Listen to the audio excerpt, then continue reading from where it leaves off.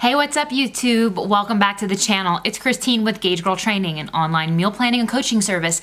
Today's video, we are going to answer the question, is your job making you fat? So let's get started.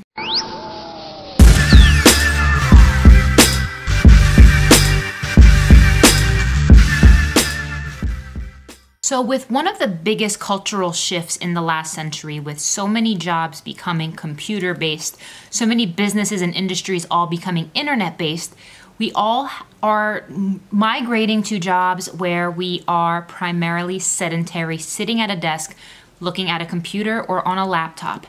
And as a result of that, over 50% of people have gained weight since they first started their job. And I want to pose the question and ask you guys and start a dialogue regarding whether or not your job is causing you to gain weight. And I want to talk about the top 9 most common things that make people gain weight when it comes to their work. So the first thing that causes people to gain weight when it comes to their job is work-related stress. Stress is a killer, and the reason for this, it is not just in your head. Stress actually elevates your hormone levels of cortisol, and cortisol can actually impact your body in so many ways. It can negatively impact your ability to process insulin, it can negatively impact your adrenals, and it can become a nightmare. So the key here is you definitely want to do your best to minimize the impact of your work stress on your physical body. So the second reason your job could be making you fat is due to a lot of sedentary computer work. If you do not have the type of job where you are on your feet, where it causes your heart rate to actually be elevated, I do encourage you to get up and take 5-minute breaks, maybe once an hour, maybe get a standing desk, maybe just do a quick lap, move your legs. The stiffness and just lack of motion and of just sitting still for hours and hours can really just make it hard for you to get some just general activity points, and then it's actually going to make your total daily energy expenditure even lower, causing you to have to eat less and less in order to be able to lose weight. So you really want to watch how many steps you're taking in a day, and I recommend people actually set step goals for themselves to be mindful of their activity. So item number 3 as to why people have a tendency to gain weight with work is related to having a long commute. In this economy, a lot of people can't always work in the most convenient locations, and as a result of that, some people have to travel further and further away from the home, which is taking up a lot of time. So if you're traveling upwards of an hour, hour and a half one way, that's 2 to 3 hours a day just sitting. So if that's you, you may want to consider getting a gym membership at your job. So maybe your job offers that, or trying to find some other ways to conveniently build in activity throughout your day.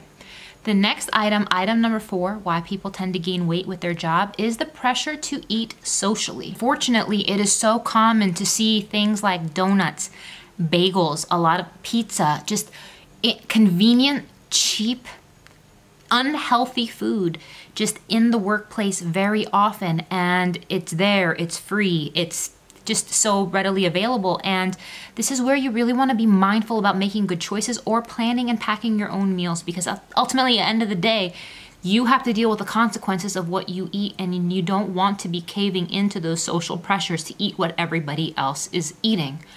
Item number 5 as to why people tend to gain weight with their job is they travel a lot. When you're traveling, your schedule isn't necessarily fixed. You're between airports, cabs, Ubers, trains, rental cars, and it can be really tough to schedule timed meals. Under these circumstances, this is where you want to travel with some high protein snacks. You want to have an idea of what types of things you should be ordering. You want to be tracking your macros, and you want to be avoiding alcohol under these circumstances when you travel. Item number 6, whether your job may be making you fat, is you work long hours. Unfortunately, the way the economy is turning, I've been finding that a lot of people are having to do the jobs of entire departments with a single person. And as a result of that, it's causing people to have to work longer and longer hours. And by the end of the day, you are so exhausted that the idea of cooking a meal or getting to the gym is the last thing on your mind. If this is you, you need to get in front of it. You need to start meal planning, and you can't let that continue to be an excuse, because At the end of the day, it is your health, it is your body that you are wrecking, and you need to just take a stand and proactively do something about it, because you cannot let your job run your body. You cannot let your job ruin your health. Item number 7 is you get 0 sunlight. And this is really unfortunate, especially for those who work night shifts, for those who work in an enclosed area with 0 windows. If this is you, try to get outside for some walking breaks, try to get some sunshine, try to get near windows, because that vitamin D is definitely going to impact your psyche in a big way. And believe it or not, actually in the winter, a lot of people gain weight just due to this fact alone.